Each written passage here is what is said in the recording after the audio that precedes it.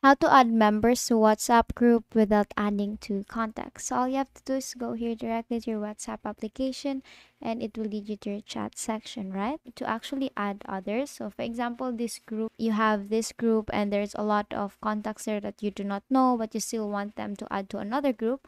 Then what you can do is to go here to communities and tap on new community here and tap on get started.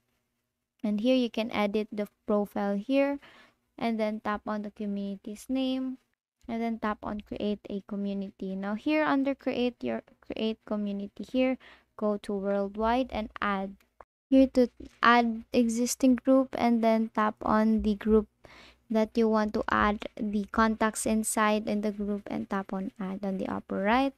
And now that is how you add members to WhatsApp group without adding to contacts. And that is all for today. If this video helped you, please give us some thumbs up and subscribe to the YouTube channel for more tutorials. Thank you for watching.